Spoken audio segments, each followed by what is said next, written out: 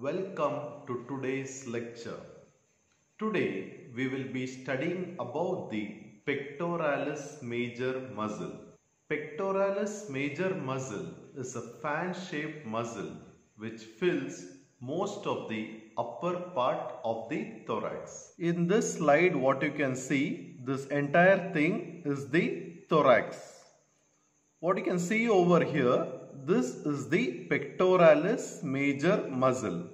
So this pectoralis major muscle, it is a large fan-shaped muscle that covers most of the upper part of the thorax. What you can see over here, so this is the mammary gland. So this mammary gland is lying superficial to the pectoralis major muscle. So this pectoralis major muscle is forming the bed for the mammary gland. Also, the pectoralis major muscle, it forms the anterior wall of the axilla. So here you are having the axilla. So this pectoralis major muscle will form the anterior wall of the axilla. Now, coming to the origin of this pectoralis major muscle. So before that, you are supposed to see the bones what is present here. So this bone, this is the clavicle, this is the sternum. So this is the manubrium part of sternum, this is the body, this is the xiphoid process. Whereas this bone over here is the humerus. So now coming to this origin of this pectoralis major muscle. So it arises by two heads. So one is called the clavicular head. So what you're seeing here, this is the clavicular head. Another head what you're seeing here, this entire thing, that is called the sternocostal head. So this is the clavicular head, whereas this entire portion is called the sternocostal head. Now what you can see here, so this is the clavicular head. So this clavicular head of the pectoralis major muscle is small comparing to the sternocostal head. This clavicular head arises from the anterior surface of the medial half of the clavicle. So you can just divide this clavicle into medial as well as lateral halves.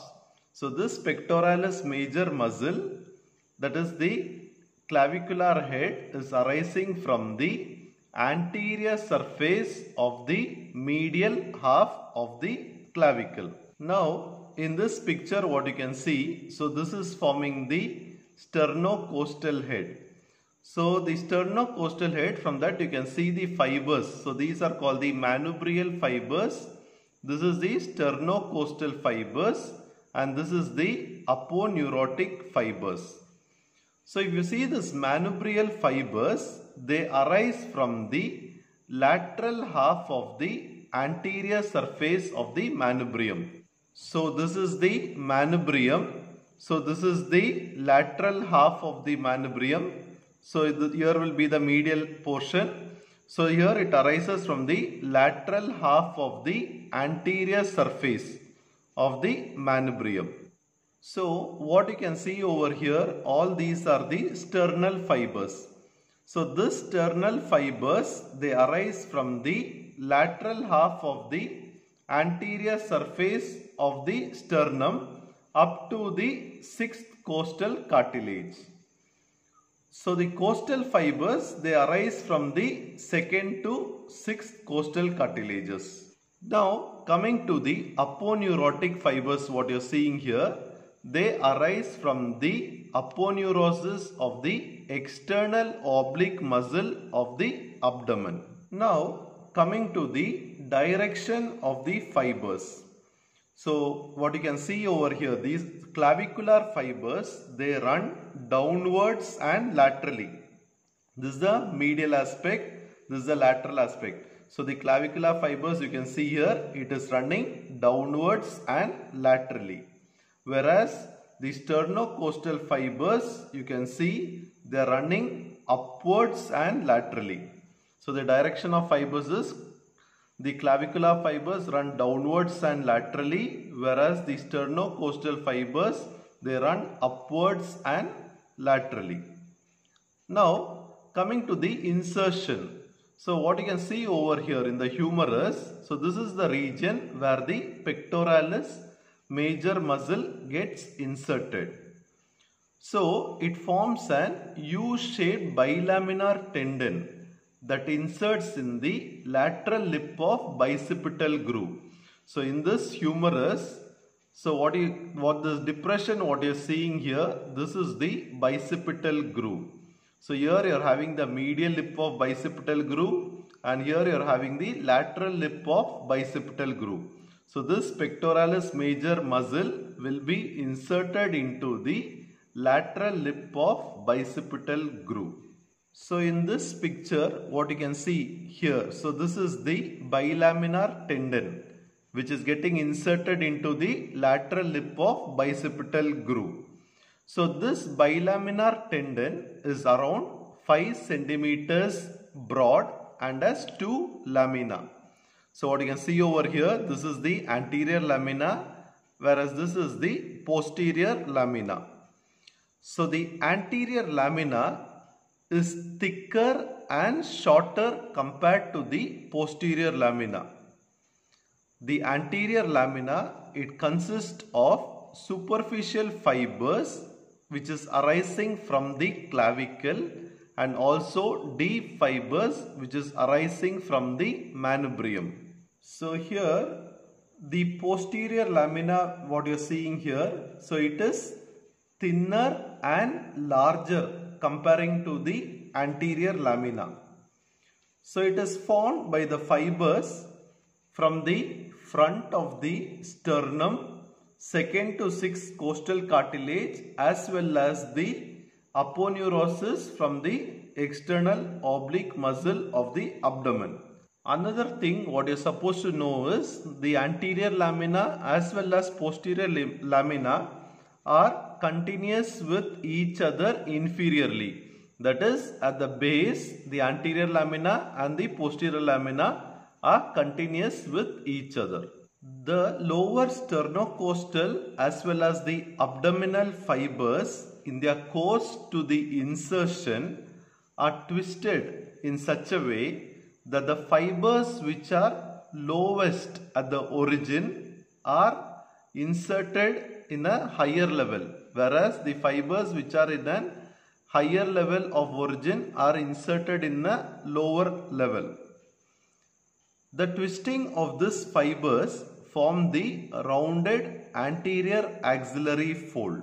Now coming to the nerve supply of the pectoralis major muscle. The pectoralis major muscle is supplied by the medial pectoral nerve as well as the lateral pectoral nerve. The medial pectoral nerve reaches the muscle by piercing the pectoralis minor muscle. The lateral pectoral nerve reaches the muscle by piercing the clavipectoral fascia. Now coming to the action of pectoralis major muscle. The muscle as a whole produces adduction and medial rotation of the arm. The clavicular fibers produces flexion of the arm. The sternocostal fibers produces extension of the flexed arm against resistance. Now coming to clinical testing of the pectoralis major muscle. Now we tell the patient to place his hands over the hip and to press the hip so that the anterior axillary fold will become prominent during this method. Similarly, the entire muscle can be tested by pressing the fist against each other. Now, in this diagram what you can see, so this is the clavicular fibers which are prominently seen here, whereas this is the sternocostal fibers which are seen prominently here. So, here for the checking the clavicular fibers, we can tell the person to lift an heavy rod. So when a person is lifting an heavy rod, the clavicular head becomes prominent.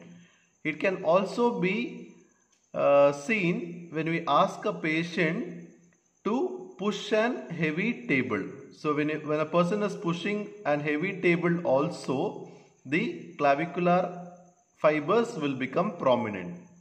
Whereas for making the sternocostal fibers to become prominent, when a person attempts to depress the rod, the sternocostal head will become prominent. It can be also done by asking the person to pull a heavy table. Coming to clinical importance, so what you can see, that is the Poland anomaly or the Poland syndrome. This anomaly or syndrome is the congenital absence of the entire or a part of the pectoralis major muscle. So you can see in this diagram, so here you can see completely the pectoralis major muscle is absent, whereas here a portion of it is absent. So here only the clavicular head is present, whereas the sternocostal head is absent in this picture. So due to this Poland syndrome, it causes weakness in adduction and medial rotation of the arm. Thank you for watching.